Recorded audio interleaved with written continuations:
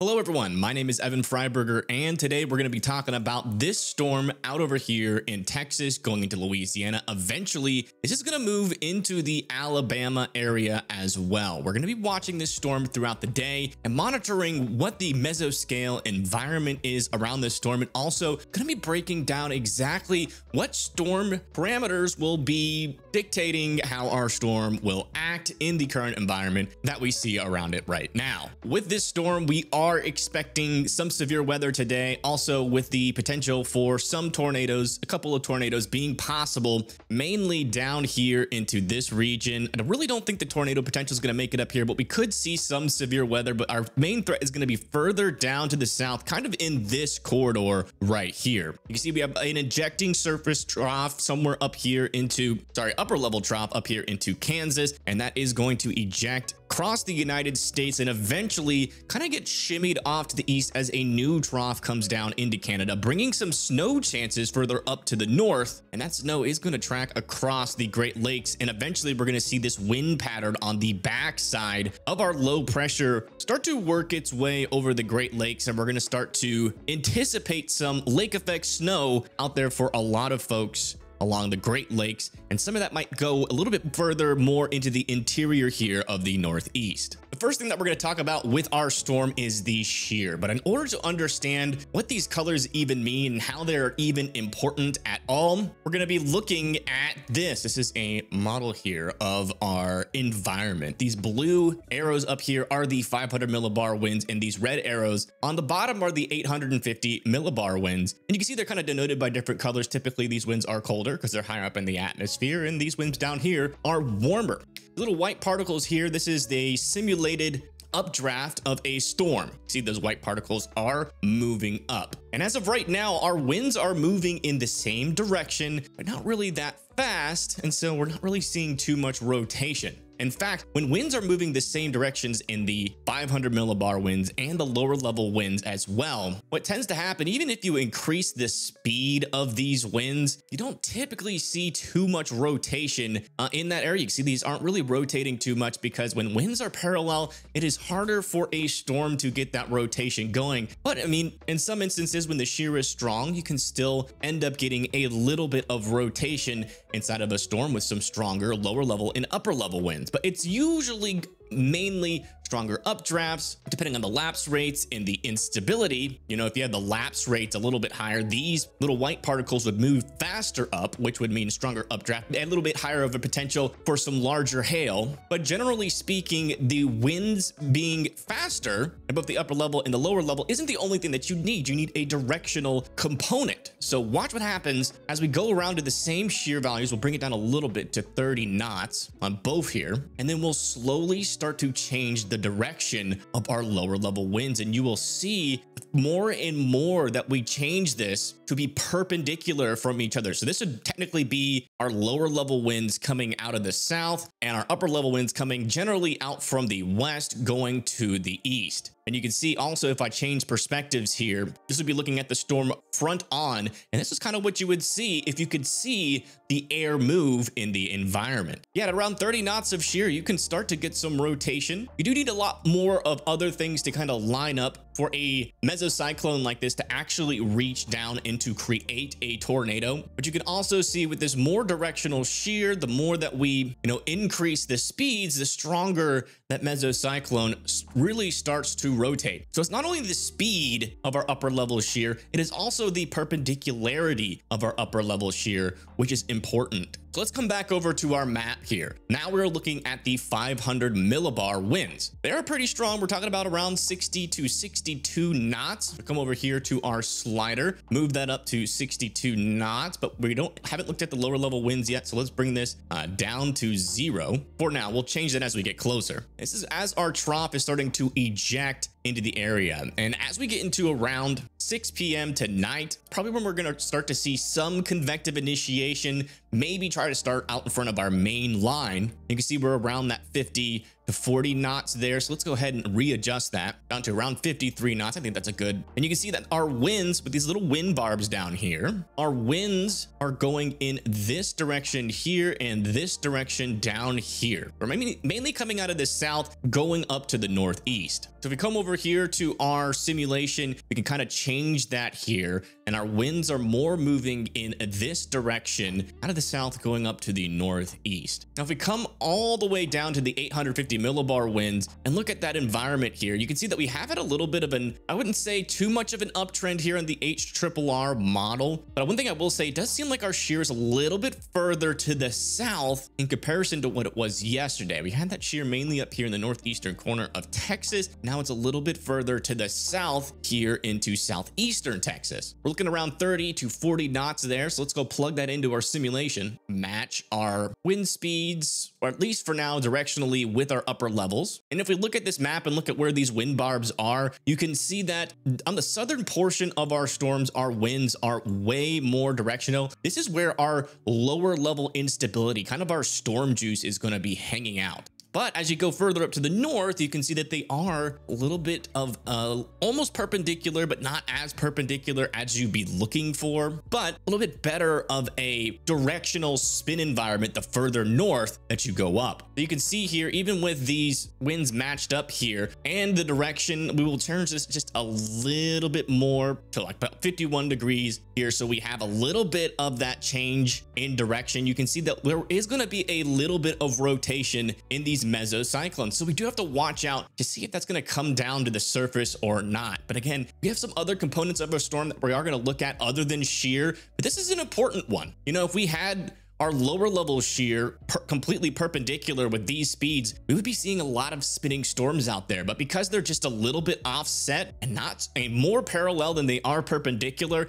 it's going to be harder for these storms to really get that spin to consolidate into any kind of tornado. Now, another thing that you need for these storms to be able to do something is these lapse rates. And as you can see, the HRRR is actually downgraded a little bit with this. You can see we have a pretty large warm sector and a couple of pockets here where our lapse rates are high enough out in front of our frontal boundary. But if we go over here, our mesoscale analysis here, you can see that it's a little bit non-existent. You can see this blue line down here, that's your 5-degree lapse rate. And if we come over to our simulated lapse rate environment here, you can see that the lower this is, the harder it is for this little parcel down here to rise. As you can see, with below 5 lapse rates, parcels are really struggling to rise. You see, we got that warm air at the bottom, cooler air at the top, but not cool enough to create enough of a gradient to where this air parcel can rise. The bluer these colors up here are, the colder the temperatures, and the bigger that gradient is if the air at the bottom is still warm. Now, if we move this above 6-degree lapse rates, so if we can get up above 6-degree lapse rates today,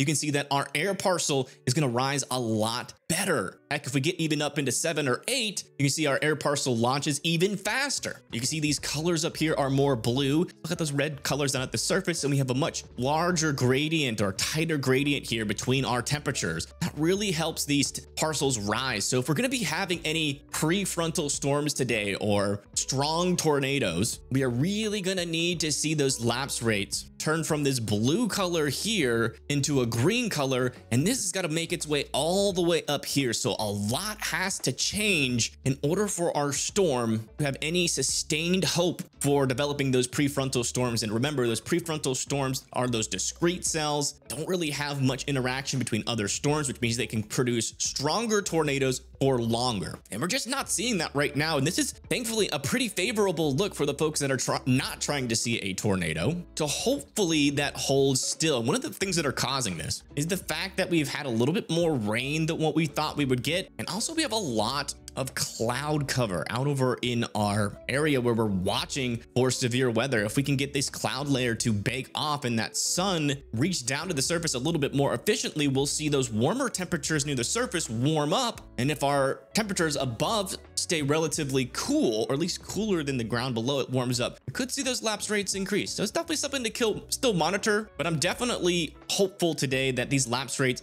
will play a role in keeping our severe weather threat a little bit lower. Also, also, if we look at our actual measured instability here, also a little bit further south than what we were expecting by this point. So might not see too much of a northerly component with our severe and tornado risk. If these areas of instability can't really rise up that far to the north, we might be talking about a little bit more of a coastal event today, as our warm front is still pretty far to the south. You can see this little area right here where our winds are going like this here, and our winds to the south are going like that. That denotes where our warm front is. And this is the area that we've got to watch. We're going to have a little bit more spin added to our shear environment from this warm front. But even with a little bit more of a directional component, sorry, a unidirectional or parallel component with our wind shear, as we were just talking about, this warm front can make it a little bit more perpendicular, where this thin area of extra spin comes into contact with our lines. And that'll be something that we still have to watch out for. Again, it's going to be very hard for storms to do that with such low lapse rate. Now, if we come over to our severe weather risk for today, you can see that it has actually been bumped a little bit further to the south. We were talking about that possibility in yesterday's forecast, and it looks like it's happened here. You can see that we still have a 5% chance for tornadoes. Wind chances are about 15%,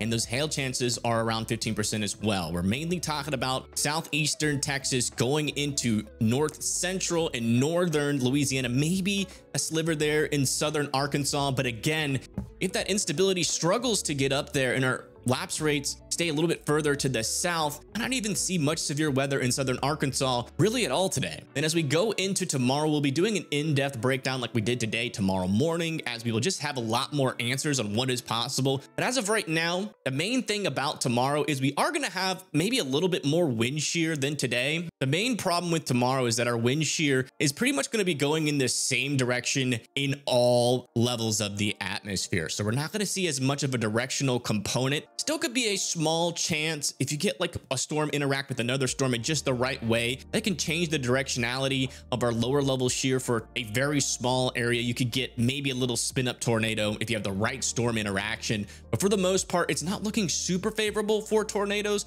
But tomorrow we'll have a little bit of a better picture. There could be some changes still to come. For the rest of the United States out here, we are expecting another low pressure system to bring some snowfall from the 25th really all the way in through Thanksgiving, and maybe even after Thanksgiving, as that lake effect snow starts to pile up on the backside of this storm. That low pressure is going to be bringing those cooler temperatures out of Canada into the United States. Definitely going to be windy on the backside of this as well. You can see those wind gradients are pretty tight there, so we're probably going to see some 30 to 40 mile per hour winds, maybe even wind gusts of up to 50 mile per hour winds with this storm. And as it moves off to the east, it's going to be bringing those winds out of Canada and then over the Great Lakes, and that is going to cause lake effect snow, as the Great Lakes are still pretty warm. When you get that cooler air and that wind move over, that can create little updrafts up there, drop a lot of snow on the coastal regions of some of these Great Lake regions. We're talking about Lake Erie, we're talking about Buffalo, we're talking about Watertown potentially getting some decent snow, and maybe even a little bit further inland. Because as I push this forward, you can see that some of that lake effect snow does stream a little bit further inland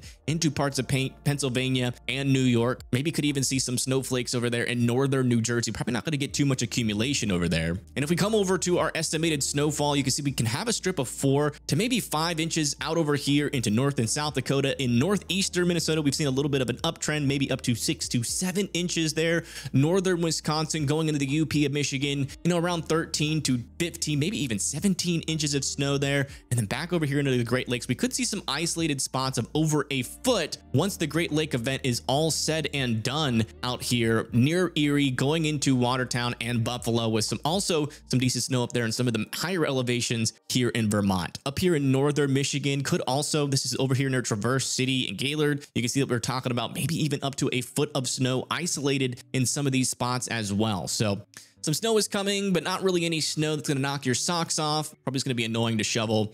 Roads should clear out pretty quickly out over here, even though we're talking about higher snowfall amounts. These areas are used to it. Now, in terms of temperatures across the United States, we are going to be expecting a warm up to eventually happen after this little cold shot. But first, we're going to get this little cold shot. Really going to start on the 27th. You can see that we're seeing those temperatures creep into the northern plains, and also the Great Lakes could have some single digit temperatures out over here in North and South Dakota. Dakota, with some widespread 20s and 30s across the northern United States there. And then as we move into early morning on the 28th, that's when those temperatures are really going to step down into those 20s and 30s, even down here into the northern southeast, bringing up that wind chill. You can see we can even get in the negatives up here, maybe even into the upper 20s into the southeast, and maybe even into like the single digits over here in some of the higher elevations in the Appalachian Mountains as well. And as I continue to push this forward, you can see that after that cold air intrusion here, you can see that those temperatures are going to still stick around in the 30s as into the East Coast and the Northeast, also the northern United States as we move into the 29th. And then eventually we're going to expect a warm up and another trough to move through. See, we have some pretty cold air up here into the Canadian region, but we're pretty far out here. Not really sure what this is going to do. I do think this cold air is going to be sitting here, but just to what degree that tries to spill into the United States, going to make a big difference depending on how strong a low pressure system is as it rides up in this area and where that low pressure system goes. If it just kind of goes in between these areas, rides up directly to the north, we could be talking about more snow back up here, more rain on the eastern side. Or if that low pressure is stronger, we could see maybe a stronger chance for some severe weather, maybe even some tornadoes down here, and then a larger intrusion on the backside. But as of right now, we just don't know how strong that low pressure system is going to be, so it's kind of worthless to talk about and really go into any detail of what could happen with this. But yeah, folks, that's going to be it for me. Thank you again so much for tuning in, and don't forget to hit that like and subscribe button if you did end up enjoying this forecast, or maybe you were a little bit bored throughout it, but you found it educational. Thank you so much. Peace.